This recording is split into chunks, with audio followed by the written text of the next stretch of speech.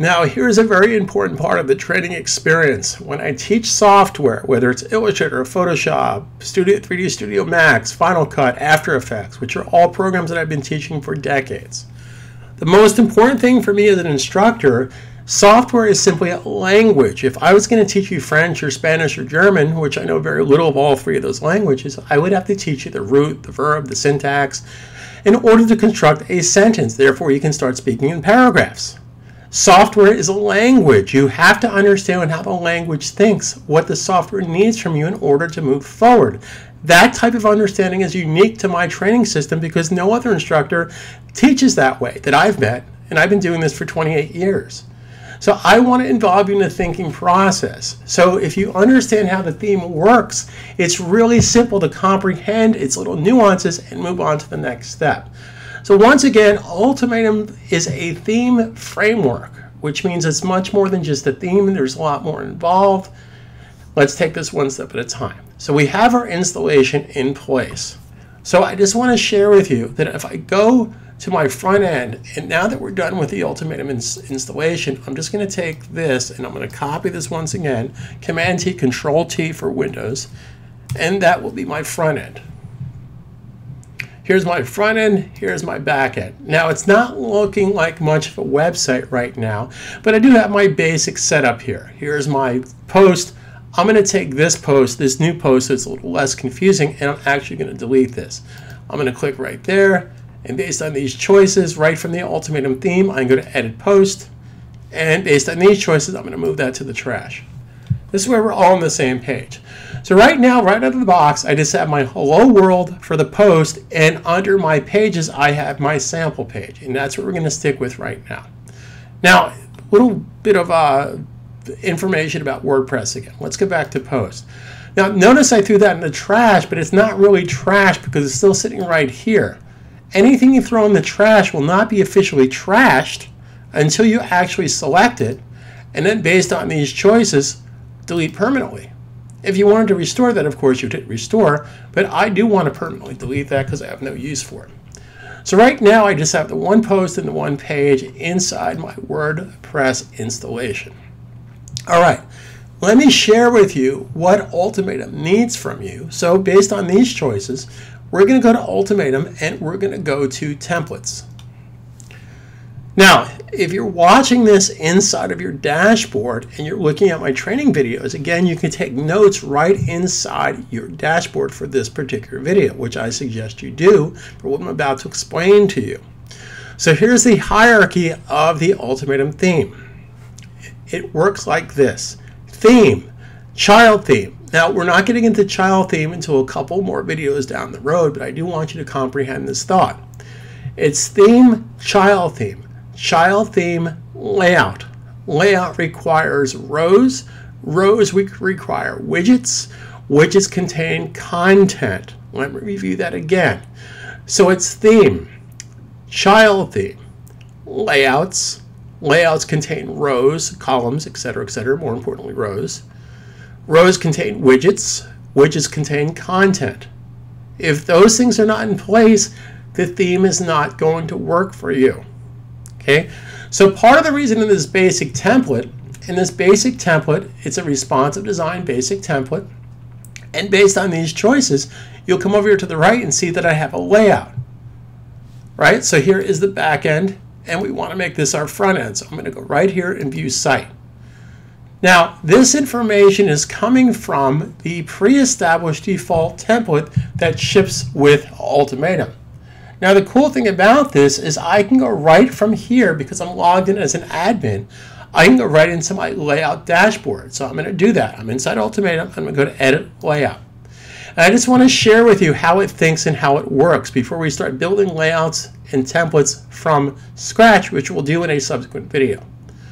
As I explained earlier, it's template, child template, layout, layout row.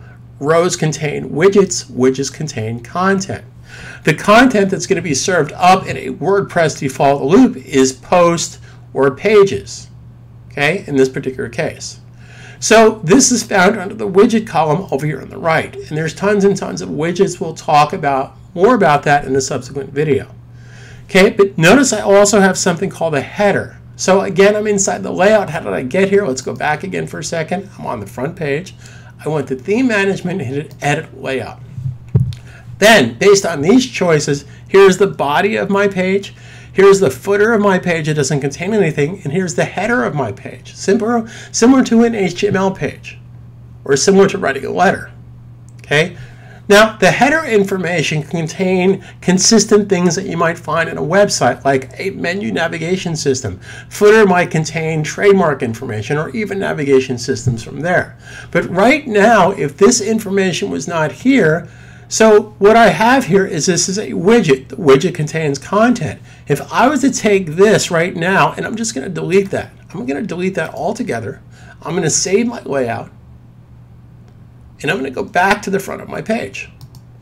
You'll now see I have nothing there. Okay. Now you have this information because this information is coming from the header, but I have nothing in the body of my template. So let's go back to there again. Let's go back to theme management, edit layout.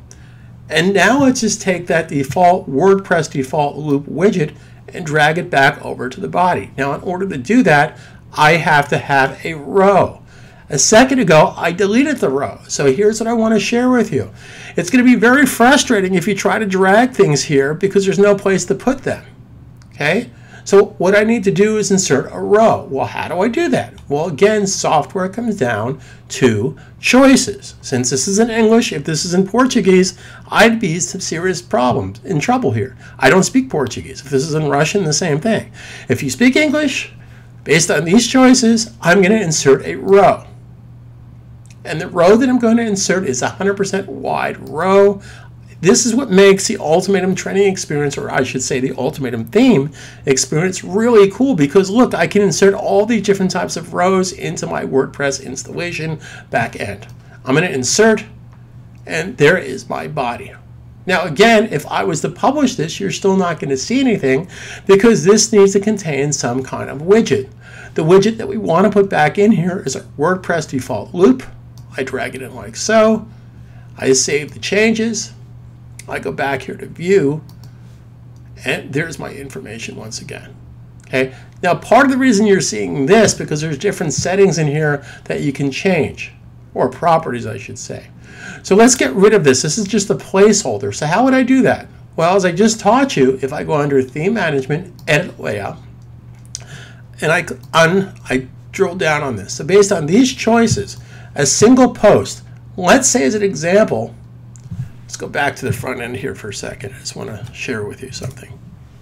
So right now, this is a heading, and this is a heading. If you don't want to see that heading based on these choices, we can say heading title off.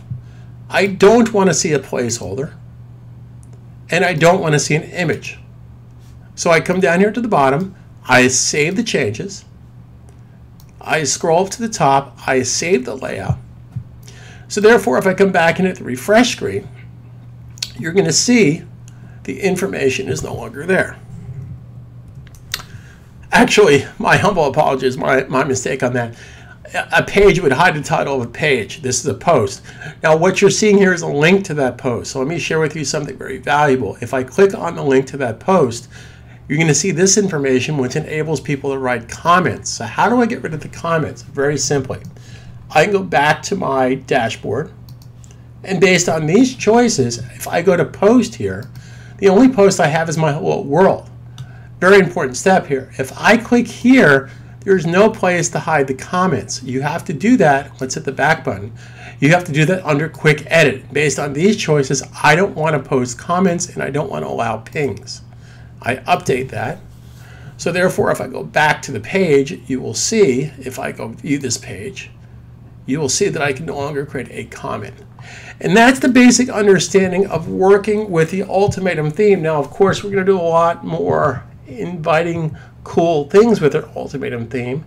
Namely, we want to put a slideshow in. So I'm going to share with you in our next video how to put in a slideshow. But actually, before we do that, I'm going to share with you a really cool plugin called Example Content. So rather than type in a bunch of X's and O's or copy and paste from a website, I'm going to share with you one of my favorite plugins called WP Example Content. So stay tuned.